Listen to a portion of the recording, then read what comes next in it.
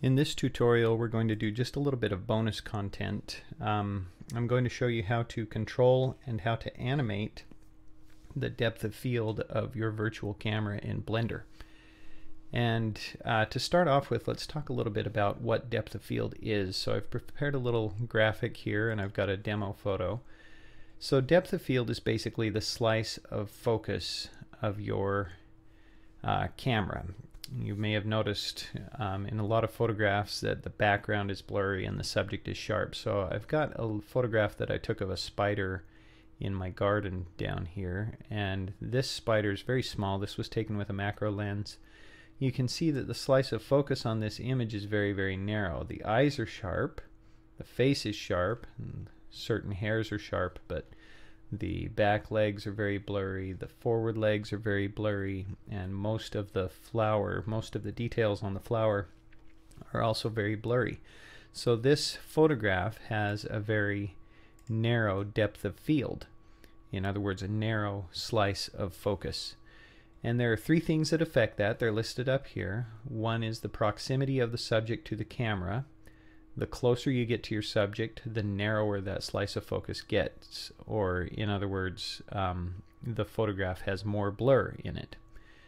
The focal length of the lens, or in other words, the zoom, is also a factor. So the more you zoom in, or the higher your focal length number is, which is measured in millimeters, the more blur you get in your photograph. And also, the aperture of the lens is kind of the big one that everybody always thinks of. So the larger the opening, or in other words, the lower the f number, the more blur you have in your photograph.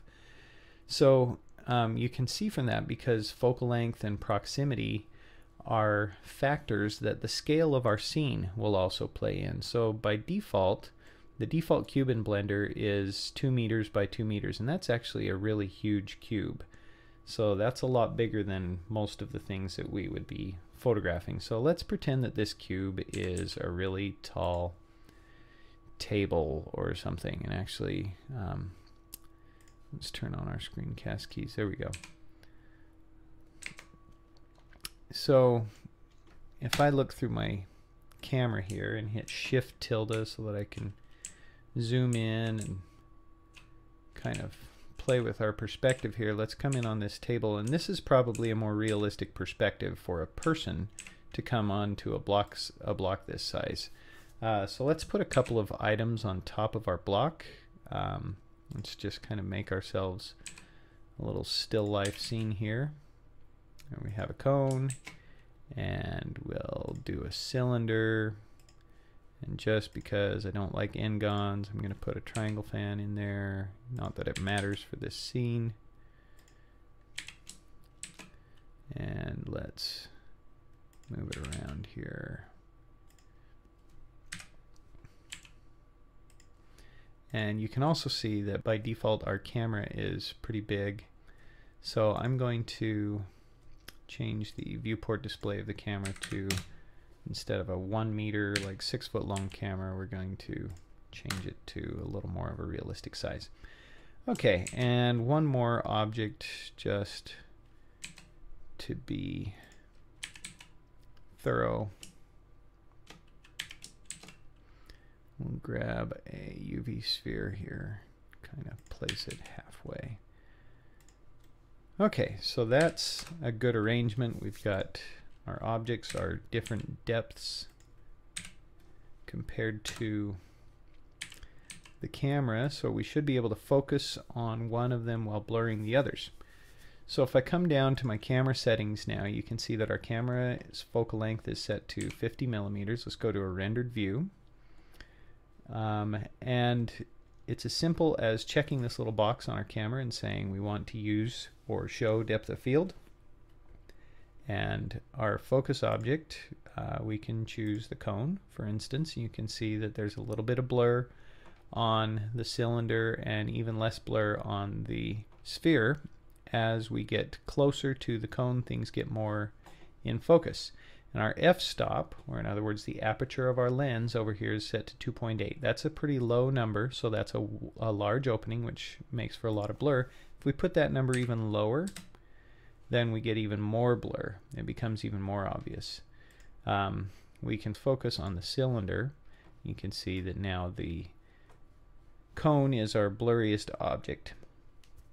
So that kind of works for fairly coarse control. We can choose our focus object, or we can choose a focus distance. So about 1.1 meters away, we're focused on the cylinder here, and if we increase that a little bit, we end up focused on the cone. So we can go by object, we can go by distance. What I generally like to do, and I'm going to change my layout here, what I generally like to do is I like to focus on an empty.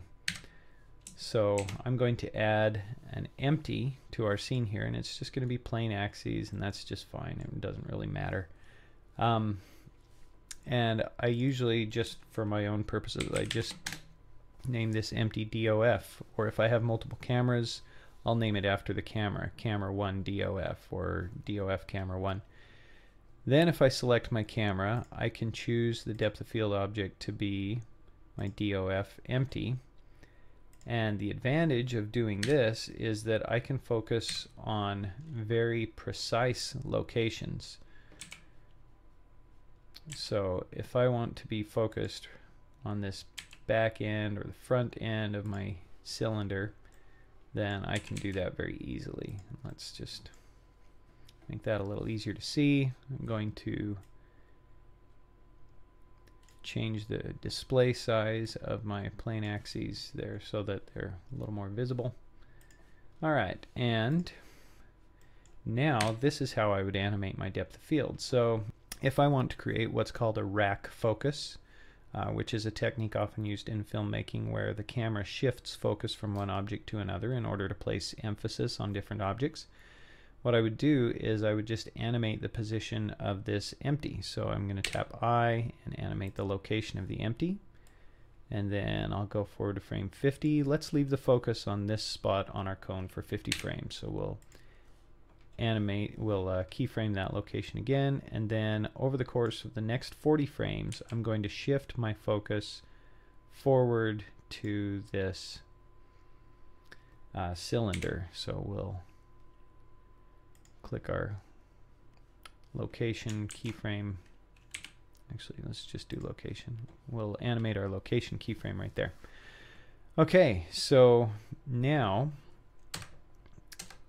if I'm looking through my camera, you can see the focus stays the same, and then it animates and moves.